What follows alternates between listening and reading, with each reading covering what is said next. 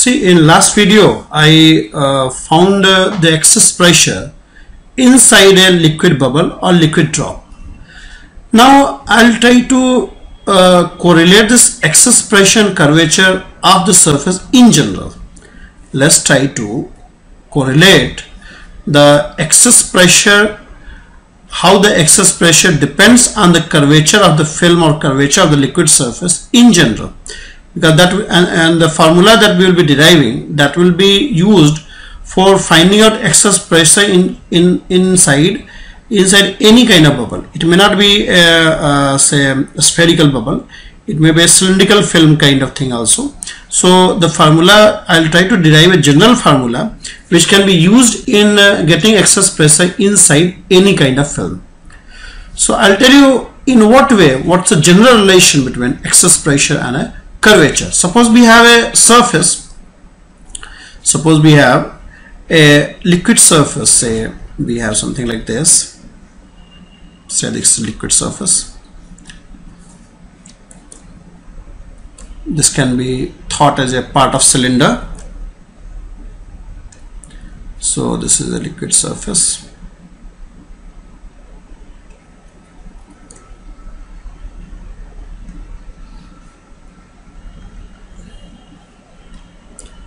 This is a liquid surface. It's curved kind of thing, right? It's a curved page, or you can say curved. I take a rectangular surface and I make it curved, right? So this is a curvature. I make this rectangular surface. Suppose we have a rectangular surface and we just make it a curve kind of thing. So it is curved surface. You have curvature along one side. You have one curvature. See, what do you mean by one curvature or two curvature? See, in a case of surface is curved along two directions. It's curved along this also, it's curved along this also. A cylinder is curved along this, but it's not curved along this. So cylinder has got one curvature. The surface of cylinder is curved along this, but it's not curved along lengthwise. Lengthwise is not curved. Lengthwise it is not curved. This why it is curved, so it has got single curvature. And in case of sphere is curved from all sides, so you have two independent directions in which a sphere is curved. Sphere is curved along this also, and sphere is curved along this also. So you have two curvatures in a sphere. You have two curvatures in a sphere. Getting a point? If you have say two discs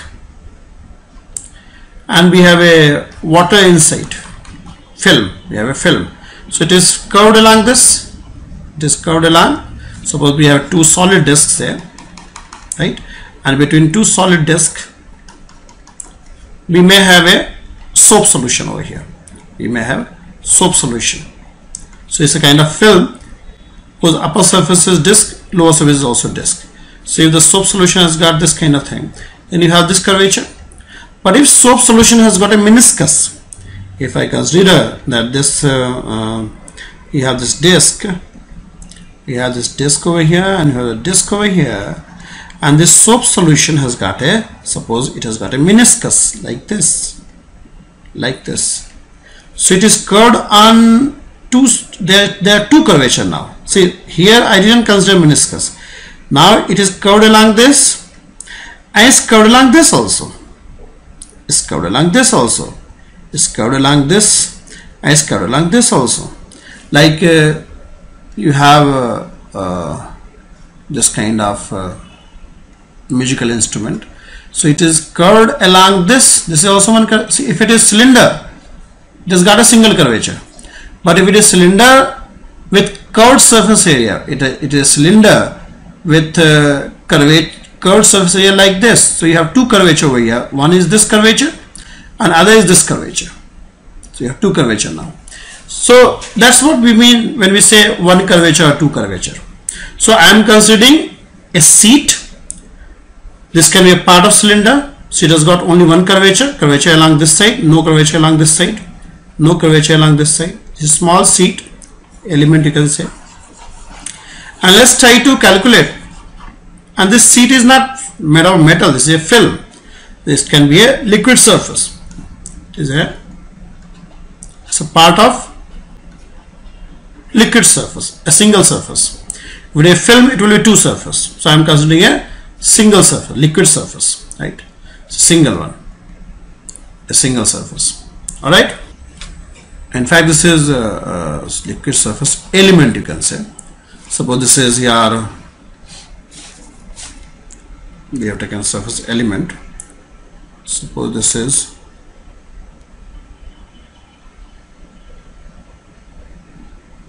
say this is d theta and this is r, then this is going to be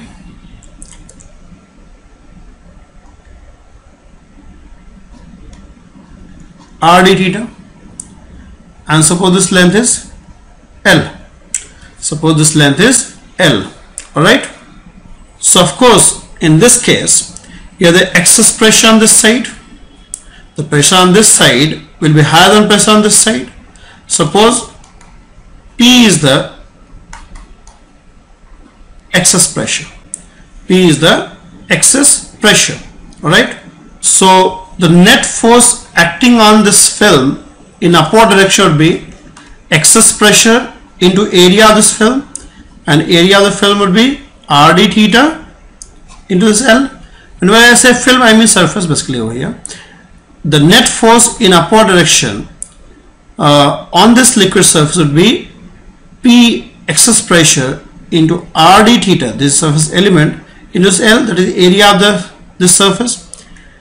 And in downward direction, see you have tension, surface tension in this direction. The force due to surface tension will be in this direction. So this is going to be d theta by 2 and this is going to be d theta by 2. So you have 2t sine d theta by 2, and this length is how much? This length is L. That will be net force due to surface tension in downward direction.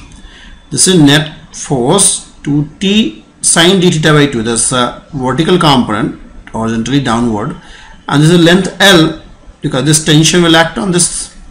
We have isolated this element of the film, element of the surface, and I am calculating the net force acting on this element in upward direction and net force acting on this surface because of surface tension in downward direction. They must be equal.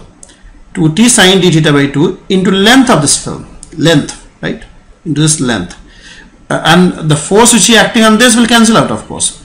The force which is acting on this part and force acting on this part is going to cancel out, but force acting on this part and this part, their horizontal component will cancel out, but vertical component will add up, and that vertical component 2t sine d theta by 2 into this length, because t is force per unit length, so I have to multiply this length, and force acting on this part of the film and force acting on this part of the film, it will in inward direction, it will be in outward direction, they will cancel out, but force acting on this part and this part, their horizontal component will cancel out, but vertical component will add up. So it is the vertical component 2t sine d theta by 2 into L, and now we are able to get the thing. D theta is very small, so it is d theta by 2 like this, or this d theta will cancel out. So excess pressure is basically T by R. Excess pressure is T upon R. Getting a point?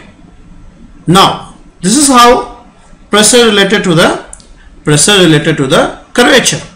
So in case of the cylinder, you have one curvature, so the excess pressure inside is T by R. If it is cylindrical drop, if it is a cylindrical drop, the cylindrical drop has got only one surface and it has got only one curvature, so inside cylindrical drop excess pressure is T by R. But if it is cylindrical bubble, then you have two surfaces and you have single curvature for each surface. Since you are taking bubble is consisting of two surfaces, inner surface, outer surface, and in between you have a liquid solution or soap solution or whatever material it is made up of. So since you have two surfaces and each surface has got a single curvature, you don't have a curvature on this side along lengthwise, you have curvature along the curved surface like this. So each surface has got one curvature. So T by R plus T by I is 2T by R.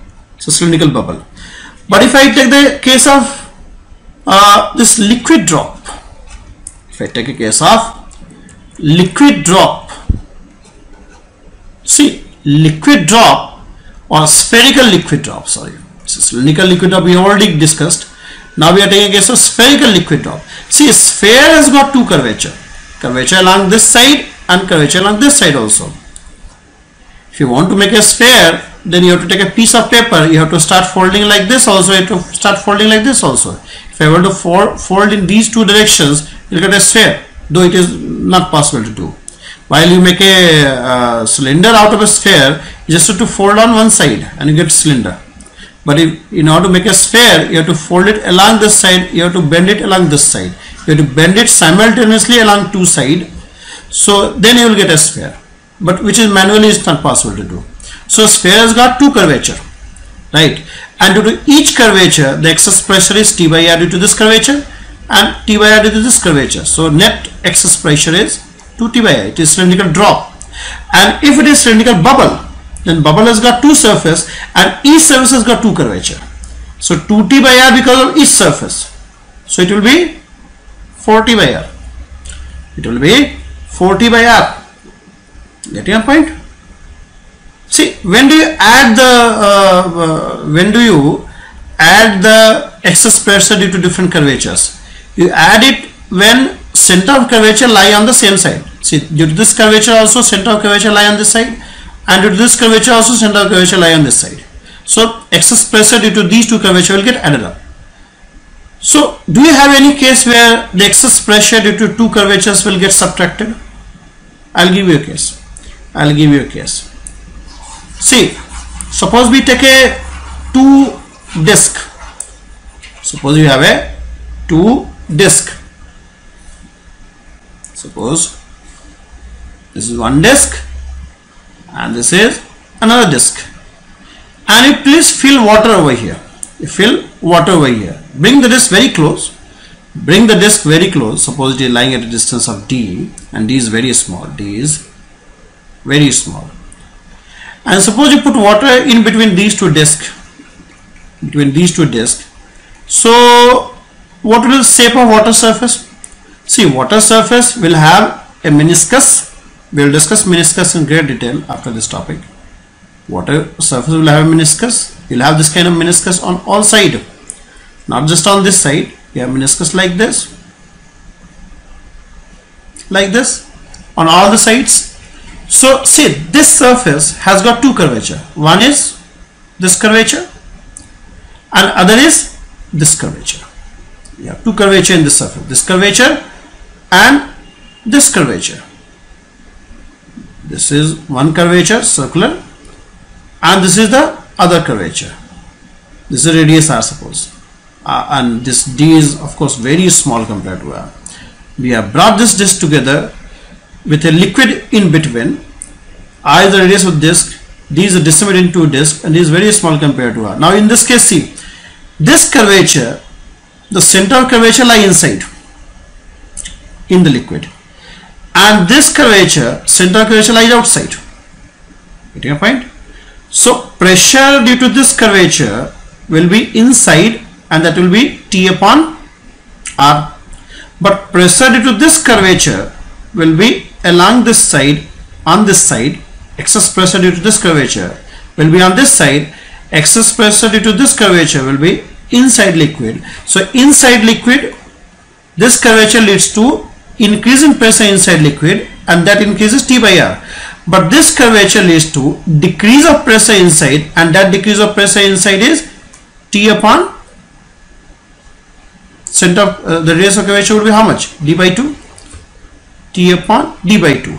And since it lead to decrease in pressure, so net excess pressure would be given by this.